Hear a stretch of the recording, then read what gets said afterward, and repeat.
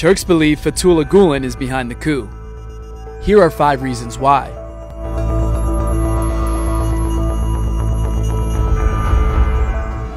Coup plotters used the Akıncı military air base as their headquarters. Adil Öksüz, an assistant professor of theology, was caught trying to flee the military air base with the Putschist soldiers. Why would a professor be at a military base in the middle of the night? Öksüz was one of the closest associates of Golan and had just returned from the US 2 days before the coup attempt with Kemal Batmaz. Batmaz was a former top executive at the Golan-affiliated Kaynak Holding, and he too was caught at Akıncı military air base. He was seen communicating with coup plotters on that night. TRT's broadcast center in Istanbul was among the first locations that coup plotters seized. CCTV footage reveals 3 key Golanists escaping the site the following morning.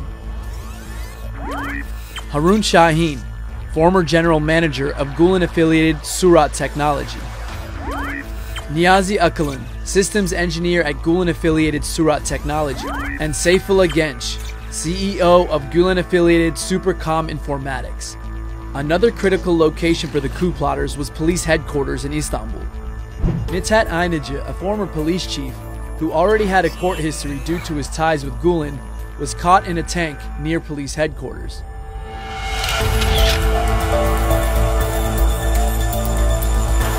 About a month before the coup attempt, this Golan-affiliated professor of political science, Osman Özsoy, predicted the coup.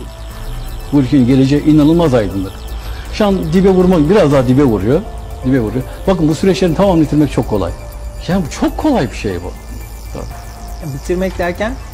Süreç çok yakın sürede Allah'ın izniyle sona erecek. Keşke bir albay olsaymışım mesela. Bu süreçte daha fazla katkım olurdu. In September 2015, Emre Uslu, a former writer for the Golan-affiliated newspaper Taraf, was asked when he would return to Turkey. This was his response: July 2016. It's the same month as the failed coup.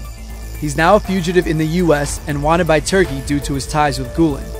Just 1 day before the coup attempt, Golan-affiliated author Tuncay Apçin tweeted this: "They will come for you when you are still in bed, and you will be hanged at dawn."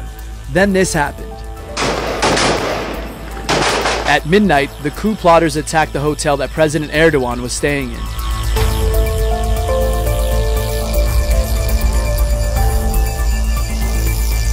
Chief of General Staff Hulusi Akar was taken hostage by coup plotters and brought to the Akıncı military air base.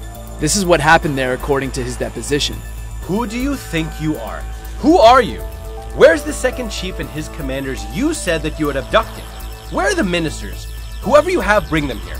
Who is controlling you? We can organize a conversation with our leader, Fatehullah Golan, if you want. I will not talk to anyone. Also, an accused flight lieutenant's testimony, referring to the attack on the presidential complex, says, "This time, I dove and dropped another bomb close to the mosque in the presidential complex. At that time, I was aware that as the Hizmet movement, we were executing a coup. I deliberately dropped."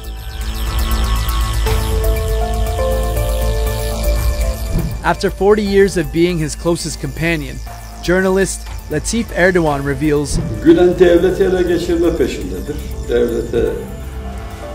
Devleti ele geçirerek halifeliğini ilan etmek, halife olmak düşüncesi hep fikri sabittir onda, değişmeyen bir düşüncedir. Hüseyin Gülerce, the former editor-in-chief of the Golan-affiliated newspaper Zaman, says children raised in Golan schools were brainwashed intensively.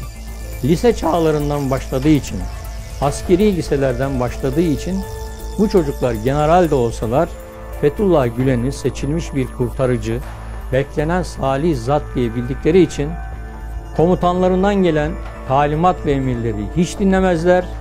Seçilmiş kurtarıcıdan gelen, kainat imamından gelen talimatları dinlerler.